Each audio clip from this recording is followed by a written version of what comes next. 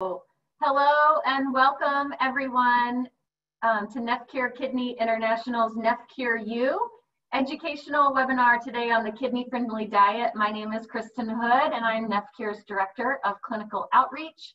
I'm going to be your moderator today along with Rebecca Cook and Kylie Winkler.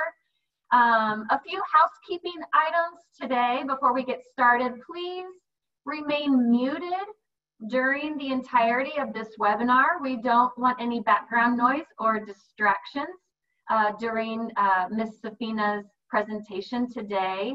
This webinar is being live streamed and recorded. It's live streamed to NephCure's Facebook page.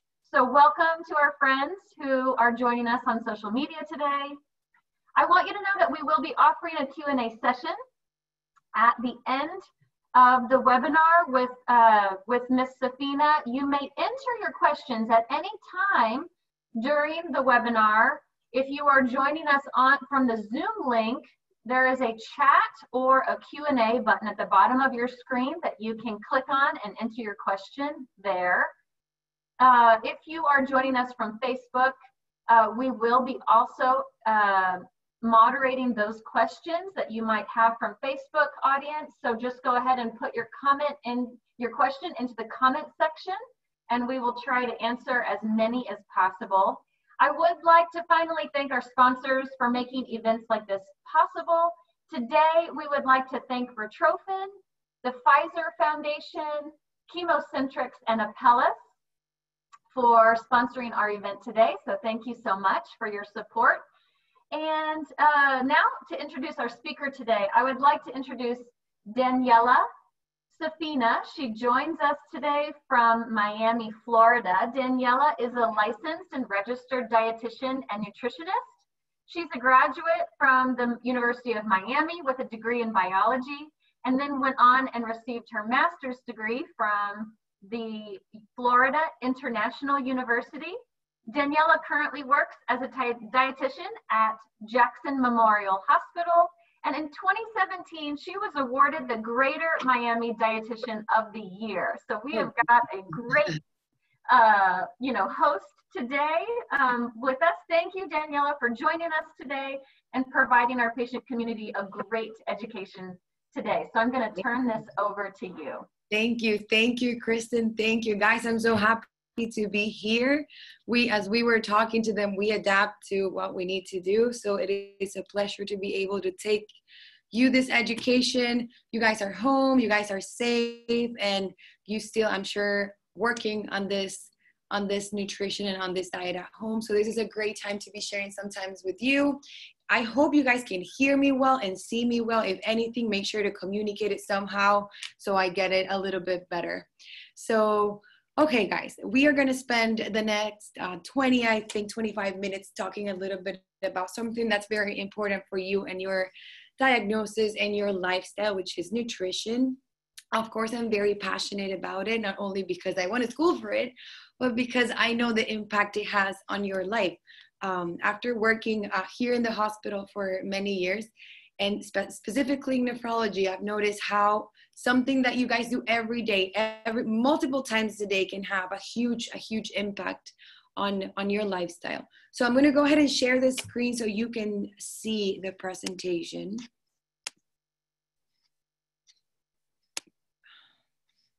And if it's not done correctly, someone speak up. If nobody speaks up, I'm going to assume it's there, okay? So nobody's doing it. Okay, guys, we're gonna be talking about nutrition, generalized a little bit because those of you who are joining us may have different diagnoses, may have different conditions that you're dealing with, different degrees of kidney disease, different ages, of course, but we're gonna try to make it fit to all of you. So please type the questions, send them over to them, and we'll review them after.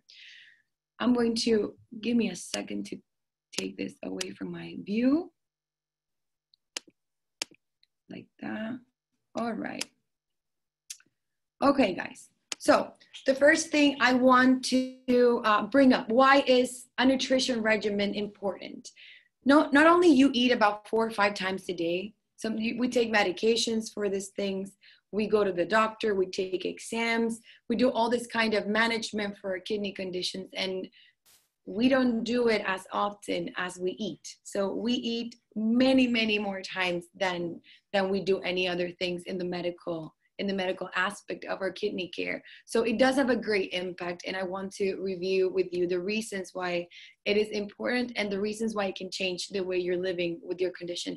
So the first thing is that it's going to make it easier for you to manage your condition. No questions. It's going to make it easier to keep your numbers controlled. It's going to be easier to avoid complications, and in the long run, it's going to give you a better overall quality of life.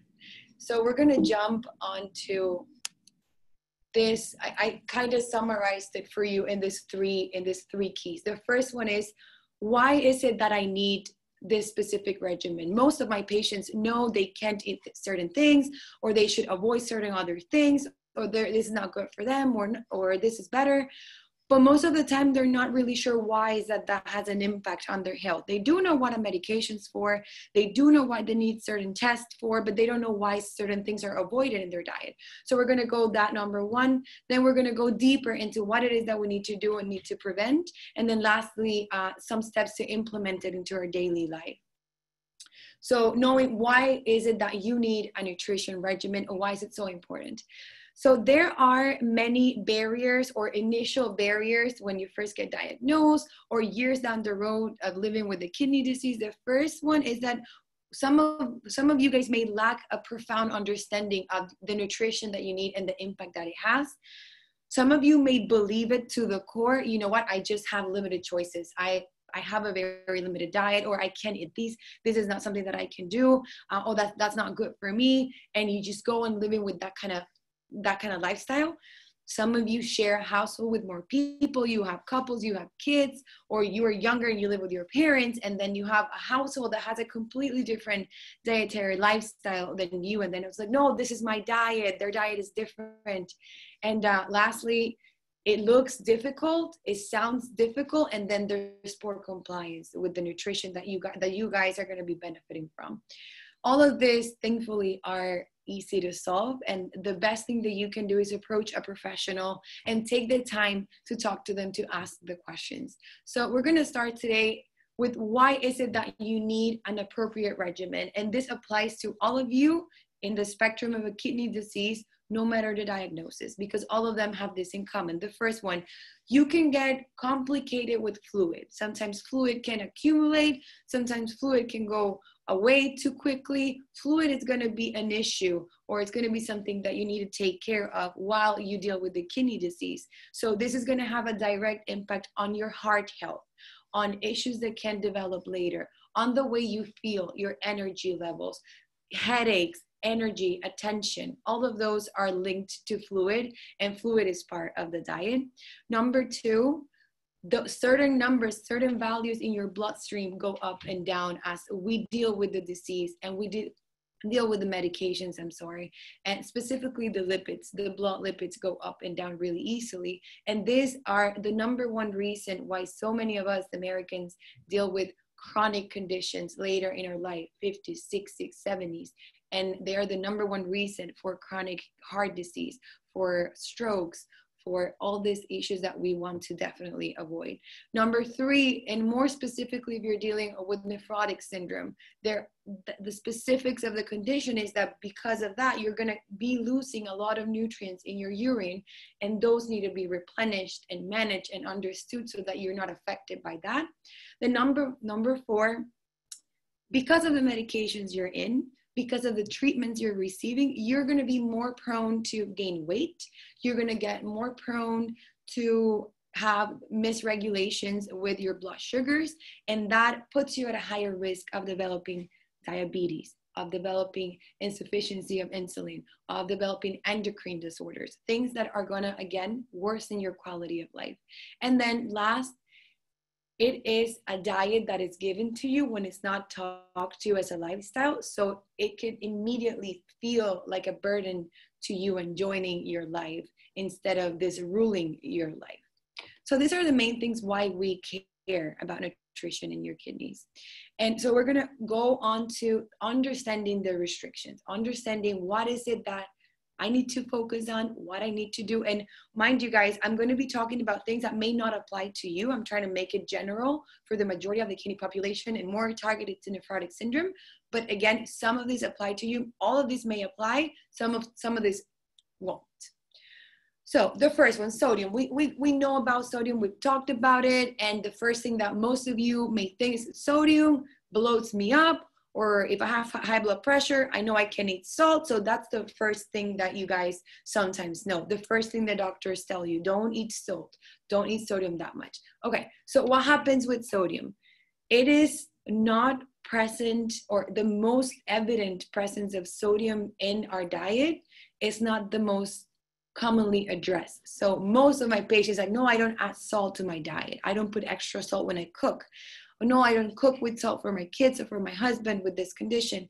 And ignoring that table salt, the one that we use, is not even the most important as a contributor to the salt in our diet. So yes, we know sodium is important.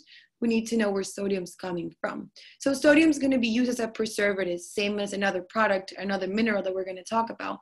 And with that, I'm going to keep track of the time here. So with that, sodium needs to be found. We need to understand when it's found. It's used as a processor. It's used as a preservative. And it's ideally labeled, as you can see on the screen, with this number of markers. Something is high in sodium, sodium-free, very low. Important for sodium, we need to know these numbers. If you want to take a picture of the screen, if you want to write it down, if you want to ask later for the girls and they're going to send them over it, all of this work. So marketing is a thing with food service, and the food service and the food industry does not really care about your kidney condition, but we do. So we want to try to go ahead and remember these things. We want to ideally have a number in our head. So I know I have to avoid sodium. How much do I need to eat? Your dietitian's there for you to give you, you know what, I want you to do 2,500 a day, or 2,000 or 1,500, and you work on that number. And after you get a number, it's not only good to know I don't need sodium, because you want to enjoy it. You have a number and then you count. Most of these things you get from label. So since sodium mostly comes from label, you can calculate the majority of the sodium that goes in your diet. Make sure to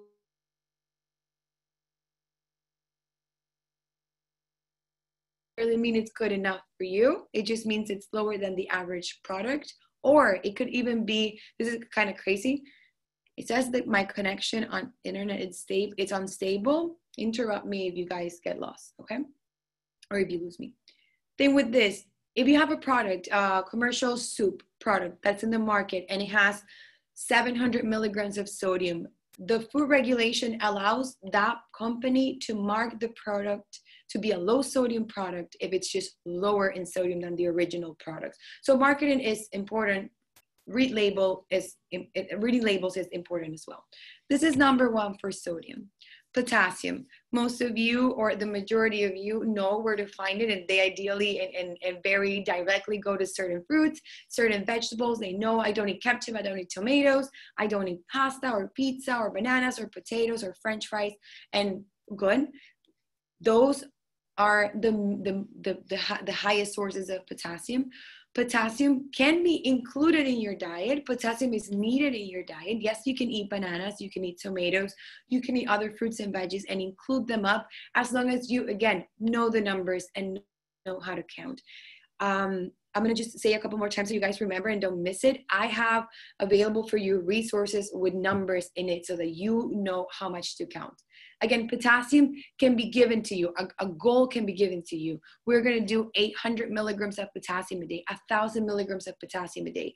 And then that plus knowing how to read labels. At times, potassium is not always shown, but knowing, having a list in your phone. Now we have so much technology, the food labeling, knowing what kind of foods, how much they have. Counting up can allow you, can free up, can open up so many possibilities of, yes, you can enjoy a plate of pasta, you can have a full avocado, you can have a banana shake, and you can have these things as long as you measure them and you have them controlled. And just as this, we have multiple ways of making certain restrictions fit for you. For example, the leaching of potassium in potatoes is one of the many options that we can do, not only with potassium, but with other foods, that you can reduce the amount of potassium in the overall product. So you can, for example, most of you know them, majority of moms know them because they do it a lot with French fries for the kiddos. You can peel the potatoes, you can take all the peel off, you can cut them, you can soak them in water, and then follow these instructions. You can Google this as well, how to leach potatoes off potassium. And the potatoes are going to reduce almost 75% of the potassium that's naturally included in them, and you can enjoy them. You can have them in your diet. It's possible to put them in, which is great. So that's for potassium. Phosphorus. Phosphorus is a product that's, one, very much present naturally in food, and two, very much present as like sodium as a preservative for a lot of the products that you naturally find in stores. So out of the three, sodium, potassium, and phosphorus, I would say the hardest to manage is phosphorus. Not all of you, thankfully, have to control your phosphorus, depending again on the condition, on the disease, if you are on dialysis or not, if your nephrotic syndrome is more advanced, you may or may not need to restrict phosphorus. Some of you may even need to have more phosphorus than usual. So it's depends again on you and your specific diagnosis. But in this case, phosphorus, it's found in the majority, in all of the animal products, all animal proteins, all meats, steaks, chicken, fish, seafood, all of those things have a lot of phosphorus. And then all of the protein products that come from plants have phosphorus. All the grains, all the legumes, all the beans, then again, all the cereals, all the things that come from a grain, something that's derivative of a grain. So phosphorus is very much present in everything. Then phosphorus is, as it is included in animal products, is present in milk and in all the milk products. Then it's also present in a lot of as a preservative in a lot of our processed foods. So I would almost go ahead and say that the only products that you can safely consume that are low in phosphorus are fruits, vegetables, and I'm not including greens like beans, legumes, and grains, just plain veggies, water-based veggies, and then plain carbohydrates, the most refined, the whitest, white bread, white pasta, so the things that are not the best, the very best for you. So for phosphorus, it is key to find a way to put it into our diet, because the best sources of phosphorus, high sources of phosphorus, are usually the healthiest options for you. You're gonna need to eat some chicken and fish and seafood. You're gonna want to have whole grains, whole cereals, things that are naturally high in phosphorus. So counting here, knowing your limits, is critical. If you use medication to control how much of phosphorus goes up and down, also as well, very critical. Phosphorus is used as a conservative, as a preservative, but it's also used as a preservative that's not very evident in food labels. We call this hidden phosphorus, and we also use the word hidden because it is a product. This is products that you wouldn't think have phosphorus. We're going to see examples later, but this is something that we want to read. A very quick tip to read it, to find this. Since these are chemical products, it is mandated to have them on the labels. So if you identify the word phos, P-H-O-S, in your labels, that means there is phosphorus included in this ingredient. And the order in which you find them on the label means how much. So you always, every time you read the label, you have ingredients, and then you have the lists of products that are in them. The farther away it is from the word ingredients, meaning at the end of the list, the least amount of phosphorus it's going to be compared to other ingredients. So we want to be careful with finding these chemicals in our very common products. This is very much present in candies for kids, in flavored waters, in some of our energy drinks, in pre-made mixes, things that we use commonly, and we may think that they don't have enough, but well, they're very much present there. I'm gonna keep going here with fats. This is more targeted to two kinds of diagnosis: nephrotic syndrome, very important, and then some of you who've been dealing with the kidney disease for a long time. Fats need to be very much controlled and monitored, because you're gonna have a high tendency to develop all the things cardiovascular related. All cardiovascular problems, you're gonna have more propensity to develop them if you don't control the amount of fats that you eat. Good thing is that it is an easy problem to fix.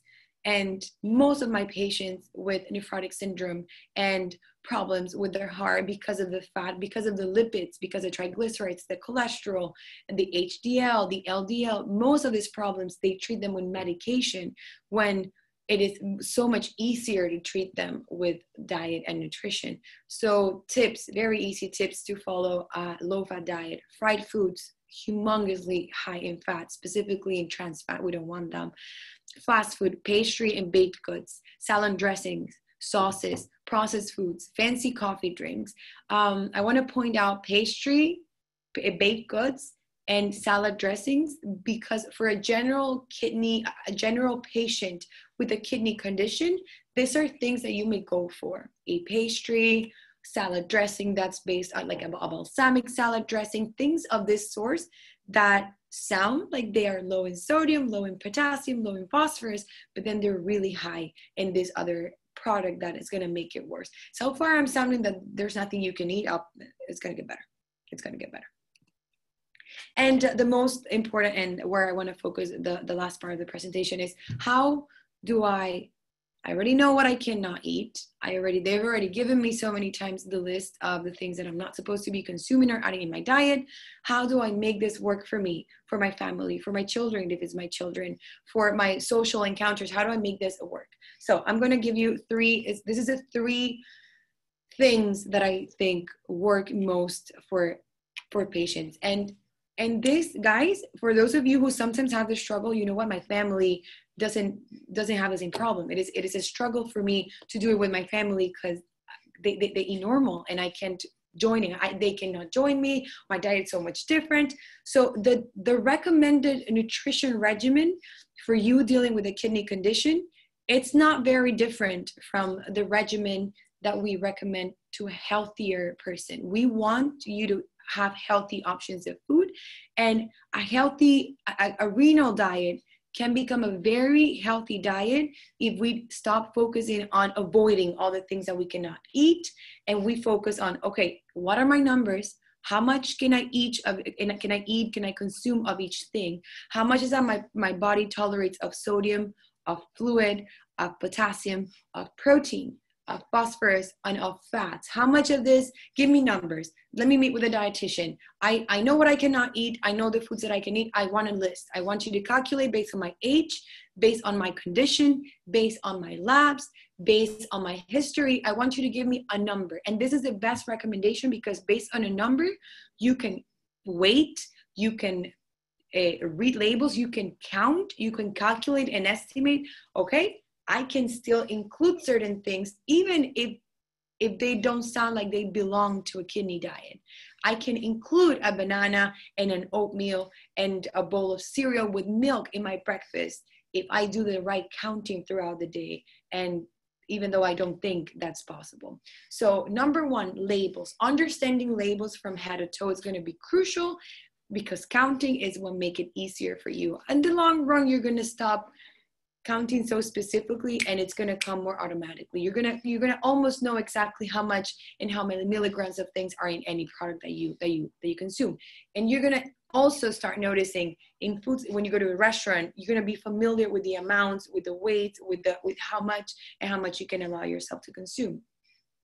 In labels, we check for all of them: sodium, potassium, phosphorus, if present, and then we check, of course, for fat. That's very important. And for sugar. Cooking.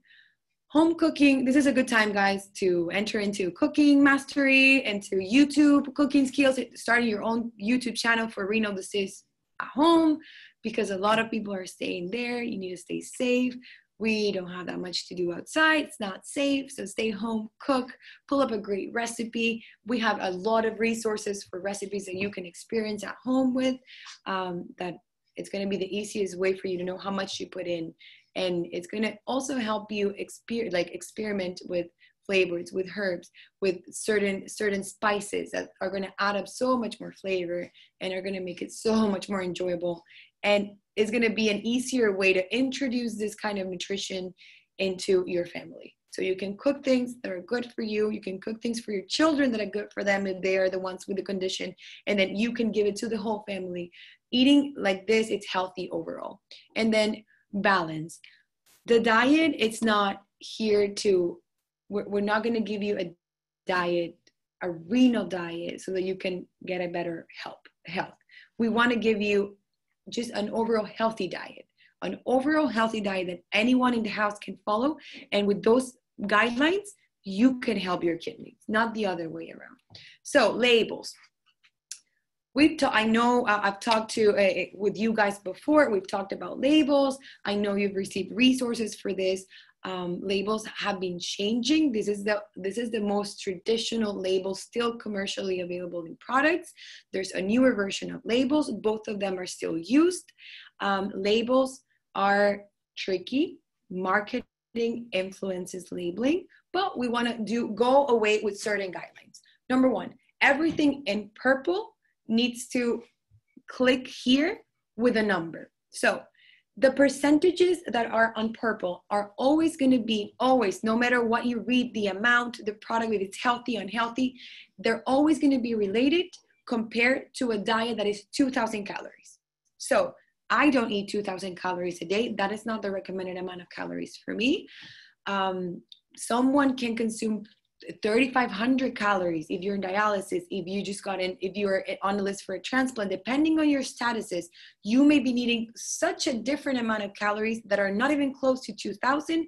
So this number can change for you. So you need to know, how many calories do I need? Again, going back for numbers, my dietitian, my nutritionist, my doctor, help me estimate how much is my energy expenditure. I want to know how much do I need.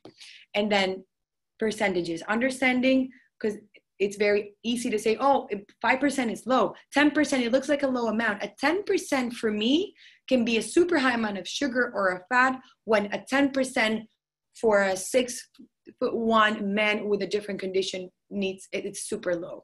So it's not relative, and we need to know numbers. We're going to focus a lot on yellow. If you have nephrotic syndrome, yellow is your spot. We need to monitor the amount of fat.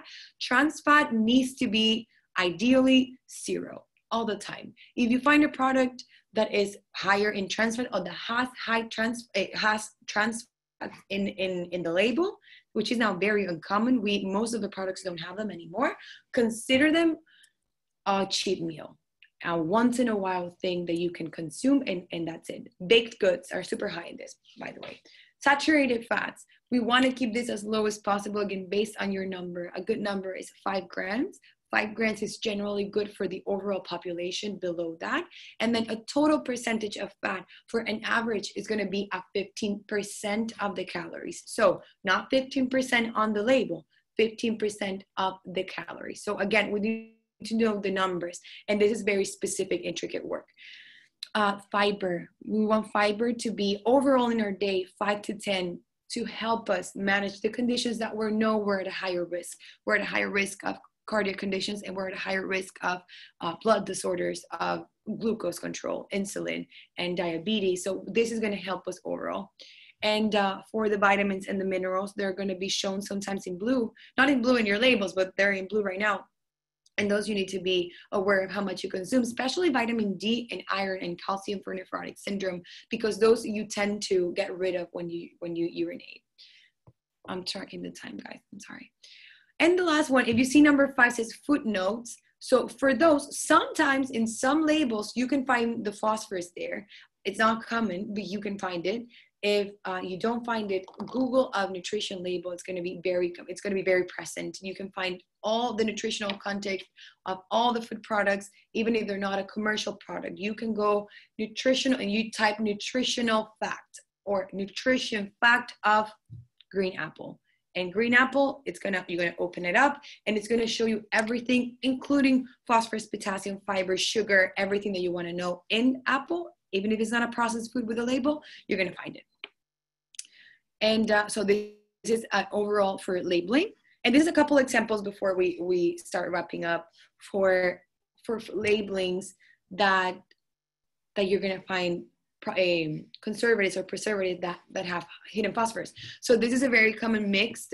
I don't know how many guys of you use it, but it's very common here. Most of us have tried them. And if you read the ones highlighted, the products that are highlighted, it's more than one even. And it's pretty much in the middle of the ingredient list. So just to clarify what I said before, if it says enriched bleach, we know that out of all those ingredients, enriched bleach, flour, it's the one that is the most, the highest amount of all of those ingredients.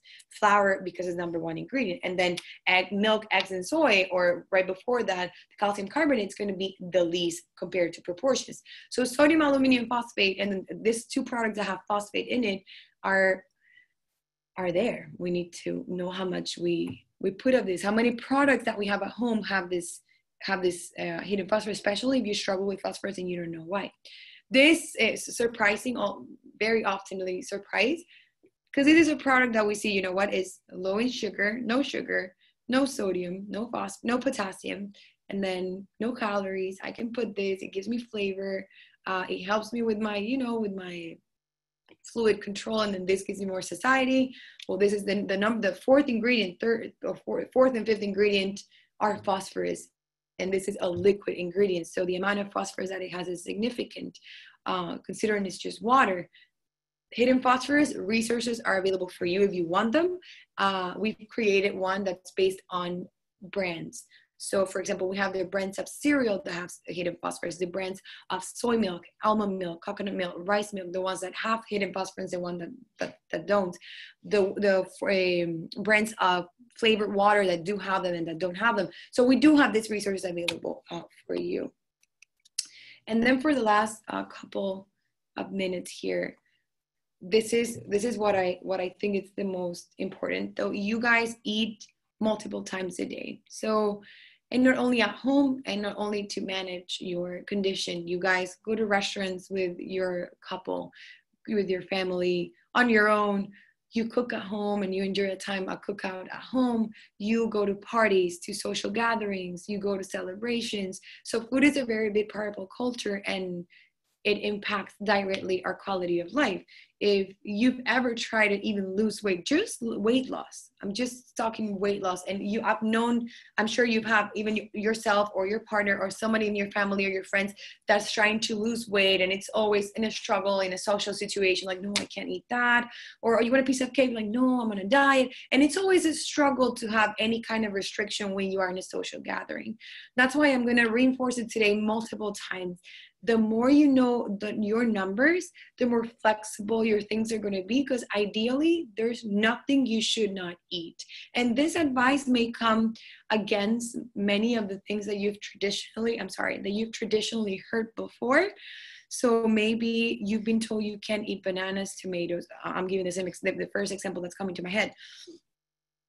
But this is not the way we try to help our patients, because I want you to have everything, a moderation, and in a balanced amount, which, if we go back to just listening to those guidelines, it is the foundation of this should be the foundation of every single one of us. Balance, portion control, and amount calculation. I should eat like that, having or not having a kidney condition, and you should do like that as well. So knowing a number, again, I recommend you go back to your specialist and get how much phosphorus can I have? How much potassium can I have? How much protein can I have? How do I measure it? Where are the lists? I need to know the numbers. So I start counting. How much fluid can I have? Very important. And I'm going to move this to the other side of the screen. Okay. And a couple just thoughts to wrap it up. You're going to have restricted items that you know are not good. The ones, for example, we said are high in trans fats. Those are going to be your, I am not supposed to be eating that, but I like it. Things like, I don't know, your weakness, chips, baked goods, cakes, even if it's alcohol, things that you know are I'm not supposed to be eating this. I want to have it anyways. So key, prioritize your list of restricted items based on their nutritional value. For example, you want to have, this example I always use, the comparison between a very good, hearty, whole wheat, artisanal bread, which is high in phosphorus, high in potassium, which can be high in sugar at times, and then you have a pastry. And then you can have a very nutritionally packed breakfast or meal with your bread or with a cereal, because it has way more nutrients that you would get from the pastry, but they are equally restricted. Sometimes both of them are going to give you the same amount of phosphorus, which is the thing that you're trying to avoid. Both of them are phosphorus. Which of this, in addition to the phosphorus, gives me the most nutrition? An example. Then be clear on, again, your allowance, the amount. Write it down, research it, find out if there's one of those parts that you don't need to restrict or limit, great. If there is a restriction or a limit, have a number, find out a number. Sugar. Sugar is very many times hidden and in others used to complement something that you're going to do. So nephrotic syndrome patients they're very encouraged to avoid fat. Go low fat, lower sodium, low fat, low sodium, lower in fat, a fat free, light, these things. The food industry, to compensate for the flavor that's lacking in the product because of the lack of fat, are going to add extra amounts of sugar to the product. But of course, clever enough, they're not going to, if they put low fat item, they're not going to put in front, but high in sugar. Like, they're not going to do that to you, but they're usually high. So it's even, sometimes it is good that you read, let's say, a product like a yogurt that you usually like. Do you enjoy a yogurt or a certain type of milk? It's not necessarily the best option always to just go straight blindfolded to the low fat one. Low fat yogurts tend to be not as nutritionally appealing, not as tasteful, and they're usually higher in sugar. So I'd rather you have a more natural, normal amount of fat or reduced fat Greek yogurt with certain fruits that's going to be better overall in fat and sugar than a more processed, low fat, packed with additives, packed with sugar, healthier yogurt. So reading important there. So no added sugar is an option in labeling that lets you know that even though a product has no sugar added to it, honey, white sugar, brown sugars, anything sweet, this does not mean the product is not sweet. And this is something, again, about reading labels and the amount of grams of sugar that you have in the bag. And then alternative supplementation, if you want to use natural sweeteners, or then something that's sugar-free so that you can enhance the product without having to add more sugar to it. And then last, and which I think is very, very new, it's more frequent now. Now we're using it more with the patients. I work mostly with the pediatric population, so it wasn't that common before. Now we're seeing it more often. Have your vitamin and minerals level checked. I know most of you guys know your iron, your calcium, and your vitamin D levels, but ask for once in a year maybe, or once every 6 months. Like, I would like to know, especially nephrotic syndrome, I want to know how's my zinc, how's my copper, how's my vitamin C and my vitamin B12, my vitamin C, my folic acid. Those are minerals that are good, vitamin and minerals that you are going to be naturally avoiding because you're restricted in your diet. And in compensation, they can be giving you a little bit more problems in the long term. So you want to check them and know. And we do have, this is a very new area. It's been going on for maybe the last 5 or 4 years, using holistic medicine and alternative medicine, alternative nutrition into diet, and using supplementation, carnitine supplementation, fiber when you are not allowed to eat a lot, probiotics, and some other forms of products that can help you manage the problems that you have right now and to prevent the problems that you may have later in time. So there are many, many supplements that are good, very good in combination for renal and high risk of cardiac disease. Call it CoQ10 is one product, carnitine is another product, omega-3 fatty acids. So these are great products to add on that overall, if you look at them from the outside, they're going to be a help to all of the problems that you may be experiencing today and the problems that you may go in, the risk, the high risk that you may be exposed to right now. So, well, these are, again, resources, as I mentioned, that we have available for you. You can, I'm not too familiar on how you would reach out to the organization. Just reach out to them, to the foundation, and I'll make them available for you. And I would love to answer any questions if you guys have them. I don't know if I should now close the sharing of the screen. We are still on, we're right on time for the questions. So, Kristen, yes, Daniela. Yes, thank you, Daniela. Go ahead and you can stop share. Okay. And I believe you and I will now be on the screen. So I do have some questions coming in today. Okay, great. One of the first ones that came in is someone said, Vanille said, hi, thank you so much for this session. My son has minimal change disease. Can he have chicken? Chicken as a lean protein is a great product to have. For him, I don't know the age, I would check a value called a BUN. I'm sure you're familiar with the BUN with this doctor, and that would be the only thing to see if it's restricted. If not much restriction is needed, chicken is a great product to have in all aspects. Phosphorus amount is good, sodium amount, you control it when cooking, and it's a very, very good source of lean protein, yes. Great, thank you. Margaret asked a question. My son has minimal change disease. We are told not to count sodium when eating fresh meat, veggies, and fruit. Is that correct? That is correct. The amount of sodium in fresh products is minimal. And the most important for sodium, even though not even salt, as we said it, labels, processed food, packaged foods, even frozen foods. But if it's natural fruits, veggies, natural meats, and frozen fruits and veggies that come naturally, you don't need to monitor them. That's correct. Great. We have one from Beth on Facebook. She is asking, if you have nephrotic syndrome, but it's being treated and you are no longer leaking protein and have normal labs, is it still important to follow a diet like this, a kidney-friendly diet?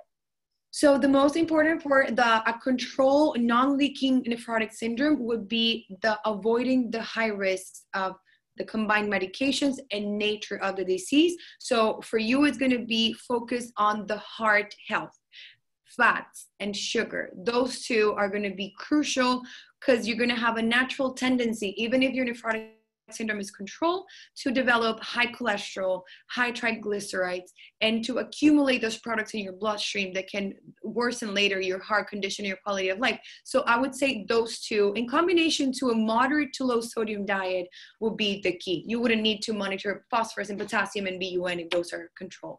But then fats, sugar, and always sodium would be my go-to for this case. Yeah. Great. I have another question from Talia on Facebook. She is asking, are sugar substitute drinks with aspartame or Splenda, like Crystal Light, for example, are they bad for kidney health? So far, no. And we don't have, this is a very good question, because again, this comes from a lot of chemical products. So do they accumulate? Do they worsen my condition? The research so far suggests that they're not detrimental, that you can have them. And in comparison, I don't know your age, I'm going to assume you're an adult.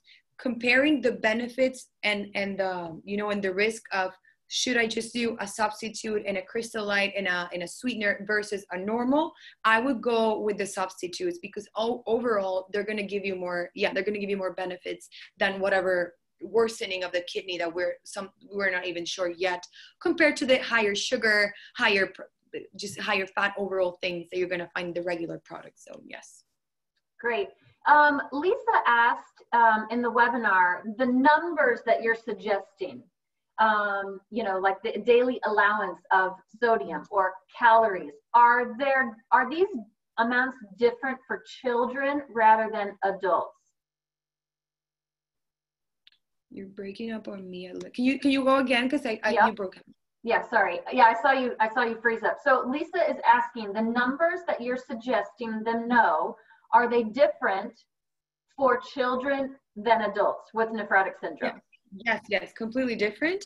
And children need to have an even more intense care with a specialist, because we want to restrict to protect the kidney, but we don't want to restrict too much to where we hinder the growth and the development, which is key. So in kids, you do have a very specific amount of everything, and there even goes more in detail if it's a girl or a boy, so that we have the ability to calculate and estimate these numbers and these recommendations for your child. Yes. All right.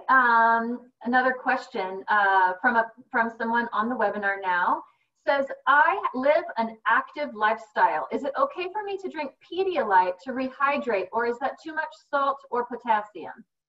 So if you are compensating for a loss, I'm just trying to graphic it here. If you're compensating for a loss, you're going to go back to neutral, right? This is assuming you are a high endurance athlete and you know how much you're losing.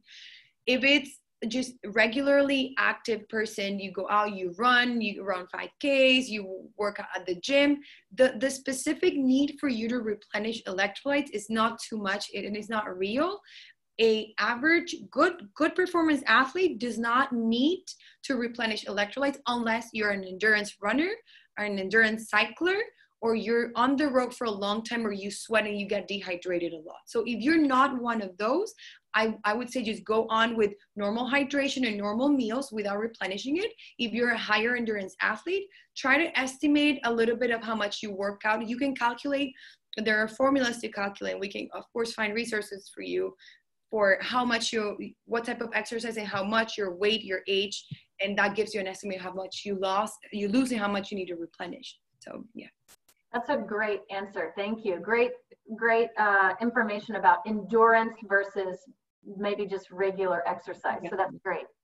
Another one, someone is asking, my current nephrologist wants me to drink water before I get my blood work done to make sure that I'm hydrated. Is too many fluids bad for me, or should I not be doing this? So I'm gonna assume again, if your doctor wants this, you may be a hard stick, which is sometimes makes it hard for the nurses to find your an area, good area to get it. And but no, the amount of water that you can be drinking before a blood work to help them out to find your veins, I don't think it's gonna compromise. It's going to compromise it. And if it's your doctor who's regulating your blood work and is asking you to do it, I'm not thinking there is a problem with that. No. Great. Let's see here. Do you have any apps that you recommend for tracking food intake? Are there some that you like, Daniela? So my MyFitnessPal is the one that I found most detailed. It's a very good app that has, so it's actually a fitness fluid, diet, and workout a planner tracker. And what I love is that you include, now it's new, so you can scan a product. If it's a commercial product, you can just scan the label and put how much you ate. It just goes right in there. And then you can enter, let's say you ate mid-size, I don't know, half of an apple, a red apple. It gives you a whole bunch of types of apples. I don't even know how many apples existed before using this app, but you can go on there, and then after you put the meals, it gives you a very specific numbering. Beautiful. It gives you everything: potassium, phosphorus, vitamins, minerals. So that is a really good app, MyFitnessPal. And that you can link now to Apple Watch and to your Fitbit. It goes very well synced into other products. Great, thank you. Talia from Facebook also asked, is there a recommended daily amount of protein that should be consumed for patients with FSGS? There is some controversy, right, about should you limit protein or not limit protein? What is your take on that? So if you are not depleted in muscles, so if it's not taking a toll on your muscles and your metabolism, we don't replenish it because it's not going to make an effect. So we try to find you at the middle of the target where we're not replenishing it and we're not restricting it either. If you get an acute onset of the condition where it gets worse, when it's less controlled, then we try to tighten it up. But for general, a good 1 gram per kilogram general rule of maybe 0.85 grams of protein per kilogram if you're an average adult is what we tend to go for without much restriction. Yeah. Daniela, what about baking? Yvette is asking, do you recommend coconut sugar or maple syrup or maybe another alternative as a way to bake more healthy?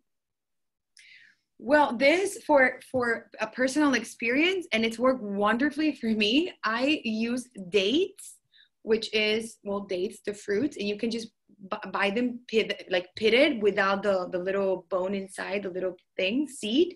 So you soak them in, this is great. And my sister gave me this advice. You soak them in warm water for I don't know, a whole day. You put it in the fridge later. You take them out. Once you take them out, you just peel them off. You blend them, and you can put that in the fridge for a week. And it's literally a puree of sugar coming naturally from a super high fiber product, which is not even that much. It's not even that high in sugar, and it's great for flavor. So that it's sweet, but numerically the sugar is not that much, and the fiber is great. So I would say my very best favorite product to bake with sugar alternative is going to be dates. And after that, coconut sugar, it changes a lot with baking. It's better for raw cooking, and I would use either that or monk fruit. It's very new, and it works very well with baking, and the flavor doesn't get altered that much. Yeah. Daniela, what about a vegan diet? Audrey has FSGS, and she's wondering if you think there would be any problems following a vegan diet. If you, no, not necessarily, and a vegan diet can be very healthy as well. Mind you, vegan diets are very high, and the only product that they're going to be very high in is in phosphorus, right? And sometimes when we're new to a vegan diet, we tend to overeat processed foods. We tend to go to a lot of like the vegan already made tofu, or the vegan patties, the vegan sausages, vegan mayo, vegan whatever. They're really good products. They're healthy. They're vegan, but they're very processed. And in processing, the overall for you and I, for kidney, a vegan diet can be very high in phosphorus because it's very much processed, and very high in sodium as well. So those two things, if you don't have problems with phosphorus and you want to venture into a vegan diet, you can do it, and it's possible. A lot of label reading. Other than that, I don't see major problem. Very healthy diet. Great. Dan from Facebook is asking, if you decide to have a cheat day and gain water weight because of that, is there something you can do to help drop that added weight? No, unfortunately, no. And yes, the plain answer is going to be no. Again, the next day, the only thing that I would recommend is be even lower in sodium. Like just minimize it completely. And if you overdid it, let's say you're going to go out on Saturday night, try to follow a very strict, natural, plain diet on the day, mostly fruits and veggies, very low processed foods, very low high cooked animal foods, and then the next day as well, so that you try to just flush it out naturally, depending on you pee, if you don't pee, it depends, right? But try to compensate it with a minimal amount of sodium as you can, minimal to zero. That would be. Another question, Vanille has about his son who has minimal change disease. He's 4 years old. Can you suggest the best fruit? Are there some that you would suggest more than others? So the best fruit for kids and flavor, nutrient, everything, it's all the family of the berries. They work very well with a lot. They're very versatile. You can use them for cooking. You can make jellies out of them. You can give them raw. You can make you can blend them and put them on the freezer and then use them as little ice creams for them. But berries are very low in potassium.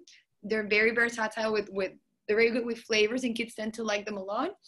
And another one, tangerines are really good as well.